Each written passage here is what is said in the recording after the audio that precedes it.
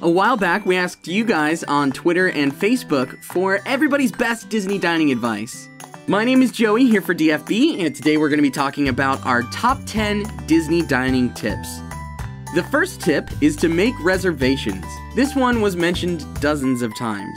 Always do your best to make advanced dining reservations no matter what, and try to make them as early as you can. We suggest that you plan ahead and try to make dining reservations for your high priority meals 180 days ahead of your visit to Disney World, and 60 days ahead of your visit to Disneyland. To us, they're all high priorities, so we just make all of our reservations as soon as we can. For those wondering if going to the parks during a traditionally slow season negates the need for advanced dining reservations, it doesn't. The popular restaurants are always popular, and Disney's slow seasons are getting shorter and shorter. Making reservations usually costs nothing and can save you lots of time during your trip. Tip number 2 is to do your research. We had a lot of people suggest that an important part of planning your Disney dining is doing a lot of research about the restaurants and dining options available. Check out restaurant reviews, learn from other Disney fans how they handled the dining plans for their vacation, read trip reports, and sift through the posts here and there on Disney Food Blog. Or you could subscribe to a high-quality YouTube channel dedicated to all things Disney dining. I'm just saying, the more you know, the better prepared you'll be to create a seamless dining strategy that'll be enjoyable to your whole family. One great tip here is to take stock of the types of eaters you're bringing with you. Make sure you know if you need to plan for fussy eaters, specific eating schedules, food allergies or intolerance, or just plain likes and dislikes. Then take that and try to translate it into your research. Tip number 3 is to coordinate dining with park hours and extra magic hours. This is another research tip, and it's a great way to make your time at the Disney theme parks go much more smoothly. Disney World posts their park hours on their website 6 months in advance, and Disneyland posts park hours in advance as well. Try to consider which parades, fireworks shows, and events you'd like to take part in, then book your dining based on where you'll be in the parks and resorts at which times. Remember, if you're taking Disney transportation, getting from one resort to another might take some time, so be sure to allow for plenty of travel cushion. Tip number 4 is to eat at unpopular times. This one's just about the easiest to plan for and work into your schedule, and it's probably the one that will get you the most bang for your buck in terms of saving time and avoiding crowds. Most people out there eat at the prime hours, so 8 a.m. for breakfast, noon for lunch, 6 p.m. for dinner, or, around there. So if you're eating breakfast at 10:30 a.m., lunch at 3 p.m., and dinner at 8 p.m., you'll be a lot more likely to get a reservation, and you're more likely to be able to eat without feeling rushed or crowded. Tip number 5, be honest about food allergies and dietary restrictions. You see, the Disney theme parks are renowned for accommodating food allergies and dietary intolerance. No matter what restaurant you choose, it should be able to produce a delicious meal that won't exclude anyone. Also, many people with food restrictions will probably find that they have many more options at Disney parks and resorts than they have at most restaurants.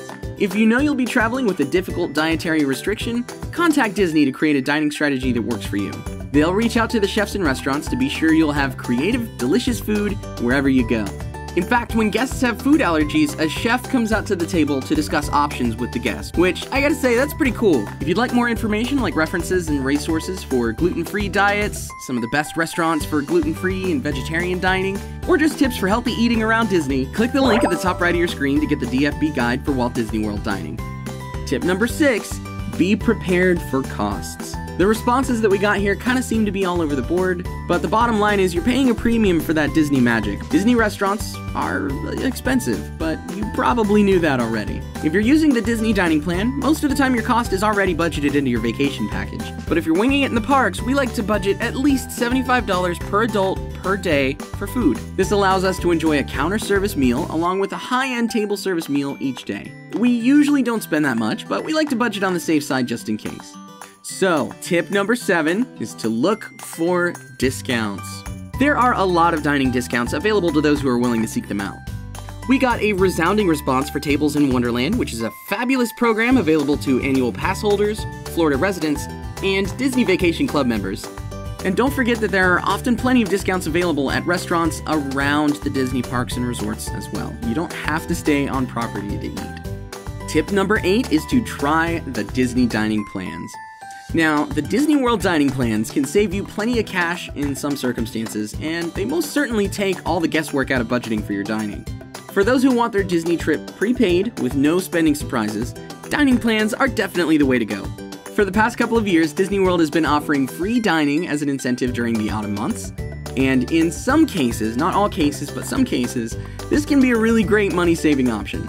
So be sure to check out Disney's other vacation package and room-only discount codes on offer to be sure that the dining plan will save you some serious money. And if all of this seems like a little bit of a headache, don't fret. We've got you covered with the DFB Guide to Walt Disney World Dining, where we break down the pros and cons of the dining plan, including variables like room discounts, free dining, and more. There's a reason we keep bringing this up. It's got a lot of information in there. Tip number 9, try some of the new or kind of under-the-radar restaurants. While we all love the classics, it's always fun to try new places, and you get to benefit from the great bonus that relatively unknown restaurants are, well, unknown.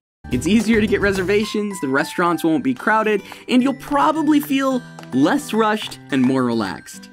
And tip number 10 is to book late breakfasts to save on lunch and dinner costs. While it's true in some cases that you can book an early breakfast before the park opens, which can really help you get some great pictures, another great strategy is to book your breakfasts a little bit later and really fill up on breakfast so that you can save costs on lunch or just skip it entirely. With as hearty as a lot of Disney breakfasts are, this can be a great way not only to save a little bit of money, but also to free up a little more of your day to visit the attractions in the parks. But that's just about it for this one. We want to give a big thanks to everyone who contributed their thoughts and insights into what can make your Disney dining planning go smoothly and your Disney trip a wonderful experience. If you have any other tips, tricks, or stories about planning your Disney dining, be sure to share those in the comments section below. If you enjoyed the video or if it's helped with your planning at all, be sure to leave a like. Definitely consider subscribing for more content like this. Once again, for DFB, my name's Joey, and we'll see you in the next video.